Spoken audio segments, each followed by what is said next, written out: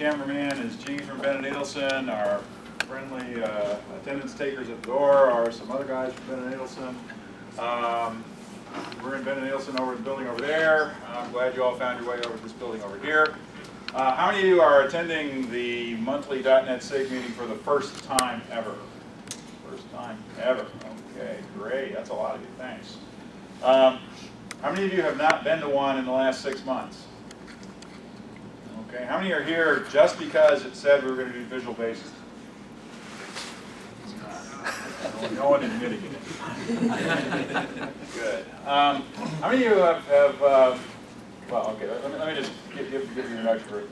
So this meeting is held every month, except in very extreme weather conditions. I think we canceled it twice in the time that I've been at Bennett Adelson. We do it on the second Tuesday of each month in some building or other around this area. We used to be doing it up in Microsoft's place, but then Microsoft stopped having somebody available to lock the door behind us every night, so they are making us go to other places in the building. The nice thing about being down here is that there's internet down here, and there isn't any in Microsoft's. Well, there is, but not for outsiders. So you can get on your cell phones, your Wi-Fi, and everything. If I bore you too much. We meet on the second Tuesday of the month with topics generally chosen having to do with .NET or related technologies.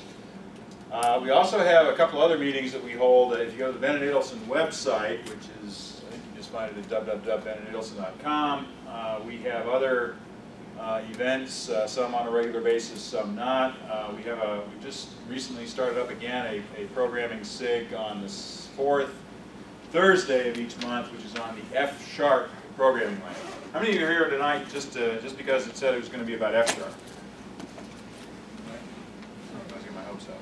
One hand went up. Okay. So this is kind of an unusual presentation for me because I decided to do it in 3 different languages. And I'll confess that I was mostly successful, but I ran out of time at the last minute. And one of my projects is only in C# and F#, but I will translate it into Visual Basic before I put the stuff up on the web. You'll be able to get the slides from this talk and all the sample code you're going to see in, maybe by the end of the week or, within a week's or so time frame, if you're so interested. And I will, of course, have all the mistakes corrected and all the missing parts filled in, and you'll think it was like a whole different presentation. How many here have done asynchronous programming before? Lots of hands go up. How many of you enjoy doing asynchronous programming? How many of you can't stand the thought of it? What are you doing here? So how many have done asynchronous programming with the task parallel library? A few hands. Okay. All right.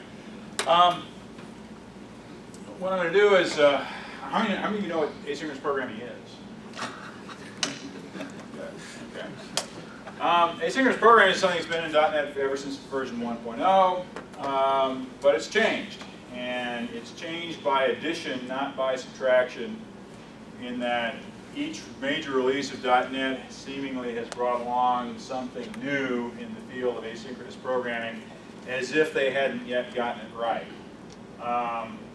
And the last 2 releases of .NET, .NET 4.0 and especially .NET 4.5, really a huge part of what's really new and makes the marquees for Microsoft has to do with this task parallel library and the new paradigms for asynchronous programming that it introduced. But we had plenty of them before. One thing that I found out as I was preparing for this is that it was kind of hard to compare task parallel library with previous things because there's so many previous things. And if you open up a book on the subject or you go to somebody's blog or read an article on MSDN, it'll say task parallel library is different compared to this, and it'll mention one of the other major flavors of asynchronous programming that is already out there, but not all the others. And we can all say that we've done asynchronous programming, but I would be very impressed by anybody who's used all the different techniques that have ever been out there from day one. Although some of you probably have, and maybe not, maybe without realizing it. So what I want to do first is go over the existing technologies before .NET 4.0 and compare and contrast them, and then get into some of the things you can do with the newer stuff. Now, how many of you have programmed in F# before? A couple hands go up.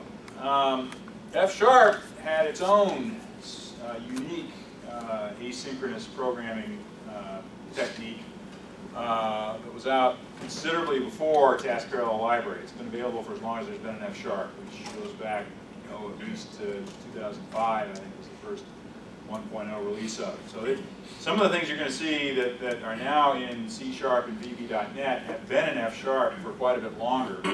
And there still are a few things that F# does either a little differently or a little better than TPL does. So I'm going to go over samples in F# that are not repeated in the other languages because they don't have the stuff that I'm going to be showing you. But the disparity between them is a lot less than it used to be. So,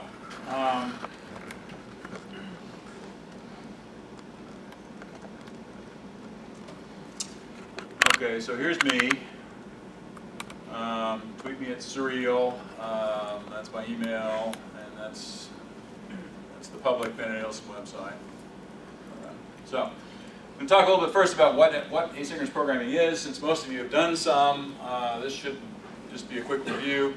Then I want to go through a survey of asynchronous programming techniques. That's going to cover samples from all three of these languages, going from simple thread manipulation all the way up to .NET 4.5. Then I'm going to do some more advanced topics, and we'll talk specifically about parallel. We're going to start out focusing on asynchronous, and then we're going to focus on parallel. Who knows what the difference is if I say asynchronous programming versus parallel programming? Hand goes up. I haven't asked the question yet. Are those the same? Do those mean the same thing? No. They don't. What's the difference? Never mind. I'll tell you. So that's one of the first things we'll talk about. What is asynchronous programming? At the very least, it means running two or more functions concurrently. Okay? Usually by running on separate threads, but not necessarily. Okay? So what do we mean by concurrently? Concurrently means that work is being done in more than one function, either at the same time or switching back and forth so fast that it might as well be at the same time. I guess I should back up one more step. Does everybody know what a thread is? Because I'm really not going to stop and explain processes and threads and Windows versus Linux and all that. So the other key thing to not forget about this is that we're talking about functions. In all the different variations of asynchronous programming and parallel programming, the thing that gets run concurrently is a function. And I'll use this term kind of generically in the C# sort of sense, or F# sort of sense, as a unit of code that takes some or no inputs and returns something or nothing. Okay? In VB we have the distinction between functions and subs, but I'm talking about either one here. The point is that a function does some work, and when functions run concurrently, they're able to have more than one function doing work while another one is doing other work. And then usually in asynchronous programming, once you get all these different functions running, two or more, concurrently, you have to do something about coordinating. And that has two dimensions to it. One is coordinating control. If I give control of a particular function to, say, a thread, and it starts running off and executing it, how do I know when it's done? Do I care about when it's done? Suppose I have several running and I want to know when they're all done. So, or maybe I don't. Maybe I want to just go right on. Then there's the question of data, coordinating the data. Each thread might be acting on some data. Is that data interrelated? Do they have, are they sharing data, or are they working together on data that's going to be combined in some way after they're all done? All this, and all these sorts of things have to be taken into account when you're doing any kind of asynchronous programming. Okay, so concurrently might mean simultaneously, and it might not. Truly simultaneous execution of functions is only possible in today's computer architectures if you have multiple CPUs and or multiple cores in your computer.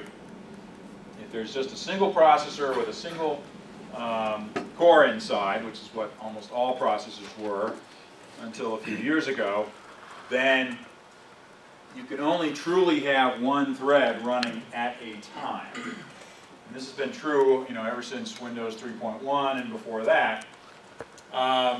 Nonetheless, we do have multi-threaded programming even when there's only one processor and one core, and that's achieved by switching, by moving, by giving a thread some time, let it run a little bit, and then somewhere down the operating system there's something that will say that's enough, time's up, we're now going to let another thread have a turn. And each thread runs as though there were no others, or at least unaware of the fact that there might be any others. But in fact, only one is running at a time, but they're all getting started and stopped without knowing when and why. And through the miracle of protected mode 32-bit Intel architecture, all this works more or less transparently, even when there's only one CPU. But today the norm for computers is multiple CPUs in the machine, and especially when you're talking about most laptops today and most smaller computers and even desktop computers, multiple cores inside the CPU. And I'm not a hardware engineer, so I don't want to try to explain what the difference is between multiple cores and multiple CPUs. The fact is that each core can run its own set of threads independently of all the other cores that are in the machine. And so you can have, this computer has 8. It has an Intel i7 chip inside which has 8 cores. i7. There's i5, which I believe has 4 cores. i3 I think has 2. Is that right? Close enough. So, either way, the operating system is going to have to do some work to make sure all this stuff runs in a coordinated fashion. So, concurrent execution, no matter how it's done, is not free. It imposes overhead. It slows things down. Running code concurrently is almost certainly not going to be faster if you only have a limited number of threads, or you have a limited number of threads that can run at a time. Then the overhead taken up by context switching is going to make the whole thing slower than it otherwise would have been. If you have multiple threads that can run simultaneously, multiple cores or CPUs, then you might get faster performance, and you're hoping that you will if you have a lot of them. But there will still be overhead to pay for that will detract from whatever performance improvements you get. Why do you want to do asynchronous programming if it's expensive? It may very well slow your code down. Oh, and it's difficult too. Get that. Why would you want to do it? The number one reason up to this point in time in .NET programming, and it's still, I would say, probably the reason most commonly why people do it, is to prevent blocking. Blocking is where a thread is moving along and it does something that's going to take time. It's going to take time either because there's some resource it needs that's not available right then, and or because it has to do a lot of work. It just has to do a lot of work, and it's going to take a while. While this one thread is blocking, you've got other work you'd also like to be doing, and so you hand it to another thread or another function, and you say, you go run while this other one is sitting around, taking up time. That's the prevention of blocking. Responsiveness is a special case, and a very common special case, particularly in user interface programming, where you want the application to be able to receive new inputs quickly. Okay? You want to be ready for more input that might arrive at any point, and you don't want to be slowed down by inputs that you've already gotten, even though you're not done with them yet. Thread isolation, what I'm really talking about here, what I had in mind here, also relates to UIs. As how many of you have done Windows Forms programming? How many, or if you've done Silverlight, or if you've done any kind of phone programming, or Windows 8 programming, or WPF, Presentation Foundations programming. All of these user interface types of programming always have a thread in the application, which is the user interface thread, the UI thread. And it goes by different names, and there are different variations on the APIs that deal with it.